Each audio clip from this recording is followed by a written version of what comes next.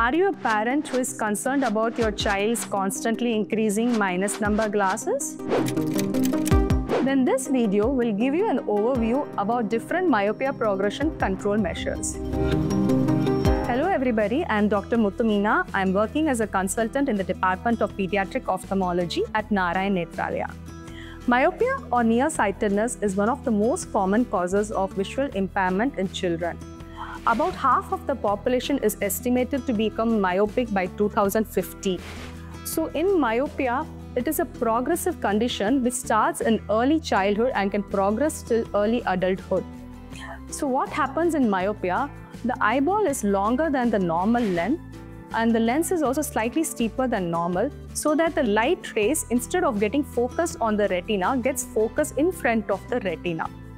As your child grows, just like how the height is increasing, similarly the eyeball length can also increase. And this eyeball elongation happens at a rapid rate if your child is too much into near work, including screen time. So what can we do about it? What are the measures to control myopia progression? Firstly, lifestyle measures. Please limit your child's screen time near work. Reduce total screen time to less than 1 hour per day. Next important thing about lifestyle measure is encouraging your child to play more outdoors. Outdoor exposure should be at least 2 hours per day.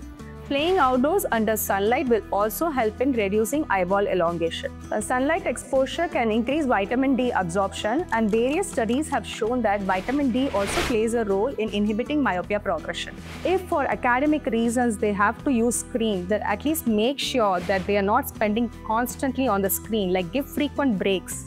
20-20-20 rule, like once in 20 minutes, take a 20-second break. Look at a distance 20 feet away.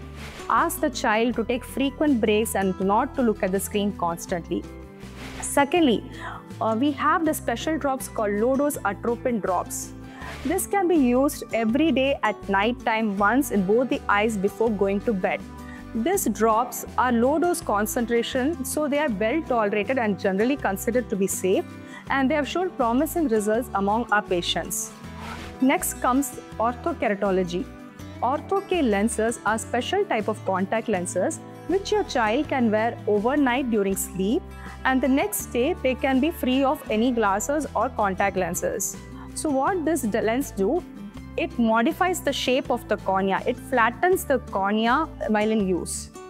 Next comes the special glasses which uses DIMS technology or defocus incorporated multiple segments. This will look like your general regular glasses only, but it also acts by inhibiting the eyeball elongation. These special glasses will have a central zone for correcting your distance vision. There will be also peripheral rings of myopic defocus, which sends a signal to the brain to inhibit the eyeball elongation. So yes, myopia, though being a progressive condition, it can be controlled by using these measures. So please visit your nearby pediatric ophthalmologist to know what modality will suit your child the best. Thank you.